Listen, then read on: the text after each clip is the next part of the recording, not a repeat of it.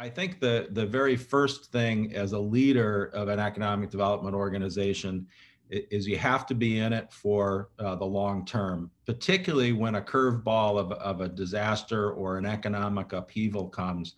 Giving team members extra time off is and giving them permission to stop work. Responding to an email you get late at night or on the weekend sounds great. Let's talk about it next week.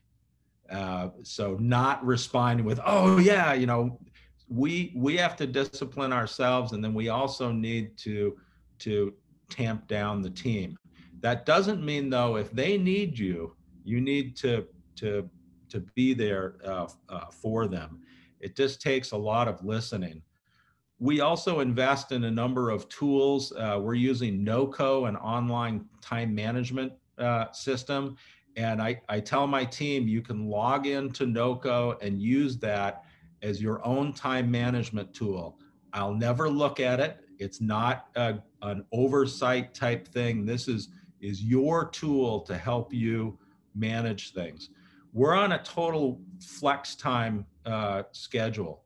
So that is great in giving work-life balance to folks, but some people are better at it than others. So you have to work with them one-on-one because if you don't have set work hours, some members of your team are more likely to not be good at setting their own boundaries and burn out.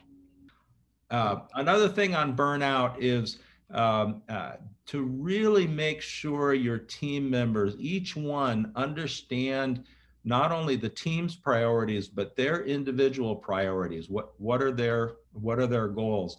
Because it helps them give permission to say no, or to realize, hey, this can slide for a while. This is what I should be focusing on. And in economic development, priorities of different team members can change on a dime. You get an RFI in that needs a response in 24 hours. So you have to give them the permission to focus on the most important things of the moment and let other things slide, or have the cross training so another team member can come in and take up the slack and get something that's time sensitive done.